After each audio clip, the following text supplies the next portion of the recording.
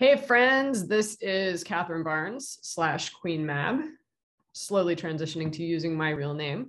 And today I am going to talk to you about some things I learned while recording the backing tracks for my recent Zoom musical, Thank You, It's True. Now, for me, recording is something that is straight from the seventh rung of hell.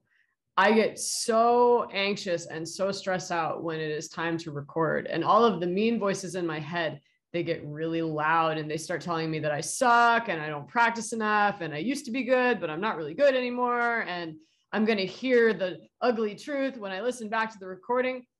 Those voices are vicious. Okay. And for this particular project, I had 6 different tunes that I had to record in the space of a couple weeks.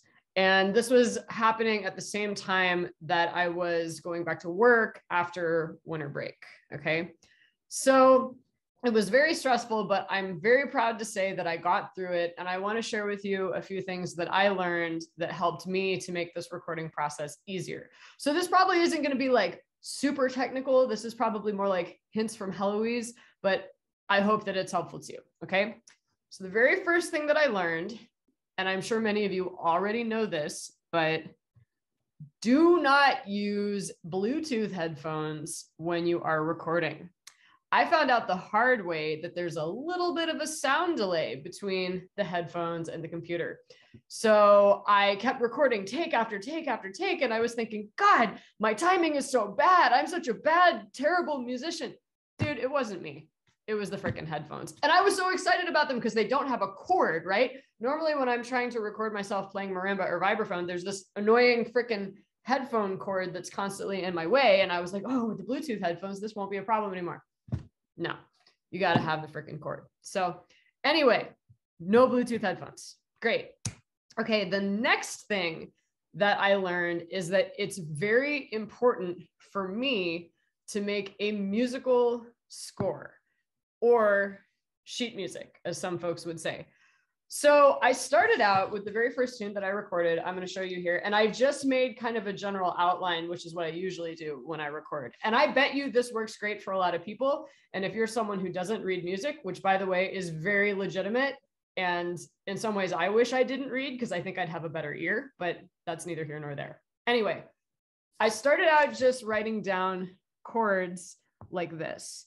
And that worked pretty well. But that whole recording session was anxiety fraught. So I decided, you know what? I'm going to go ahead and I'm going to make an actual lead sheet. And a lead sheet is a melody and chords. And I included lyrics as well. So let me show you. I'm going to try screen sharing here. Let's see if this works. So I use a music notation program called Noteflight. And it's accessible online. And I'm going to tell you that I actually hate it. And I think it's really buggy. It's super buggy, especially when you start entering lyrics. But that's what I have for now. Another lesson learned. I need to get a better notation software. So anyway, you can see I've got my little lead-in cues. I've got all my lyrics. I've got all my chords. And each one of these breaks here represents a separate sound cue. Okay. So this one, I'm just going to scroll through so you can see, was such a headache to get all of these cues done. And I was so worried that I was being too detail oriented to include all of this information, especially when Noteflight was glitching like crazy, because Noteflight really doesn't like lyrics.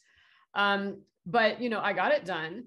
And then it came time to work on another one. And I said, you know what? I'm not just going to do chords and melody.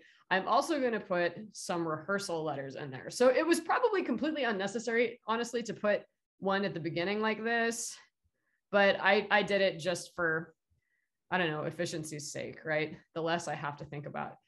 So now I'm going to show you how I turn those rehearsal letters into markers in my recording software, or DAW, which is Logic Pro. So let me go ahead and share the screen with you.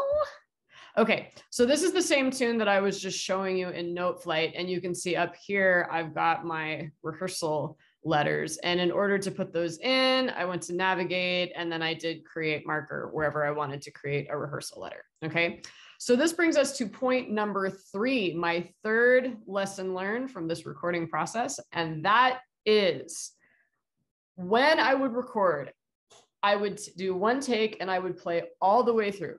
Even if I made a mistake, I would just get back on the horse and keep playing. It used to be that if I made a mistake, I would stop and I would go back to the beginning and do another take. And honestly, with the editing capabilities that Logic Pro has, it's really not necessary to do that. You know, I could get 3 different takes and I would limit myself to 3. Okay. I'm a good enough musician that I can get 3 takes and create like a perfect Frankenstein take that combines the best of all 3. Now, there were occasionally times where I would screw up in the same place every single time. And then I was really glad that I had those rehearsal letters because I would know exactly where to go to pick up and clean it up. And these over here were super useful when it came time to cut those smaller sound cues because I knew exactly where to do it. So I'm going to stop sharing. And, you know, the biggest thing that I learned from this was that I could trust my own instincts, that it was a good idea to make a score and it was a good idea to make it very detailed, because having created those scores, it was like I had rehearsed it so many times in my own mind that when it came time to actually play it, I knew it like the back of my hand. And that was also great for my injury because it meant that I'd done so much mental practice that I didn't really have to do that much physical practice. So anyway, to wrap up, the 3 things I learned: 1, don't use Bluetooth headphones.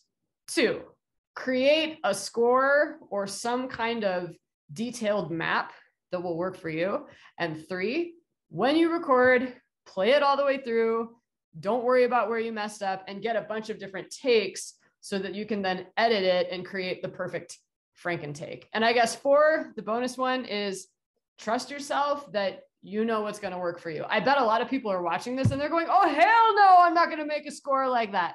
And if that's you, great.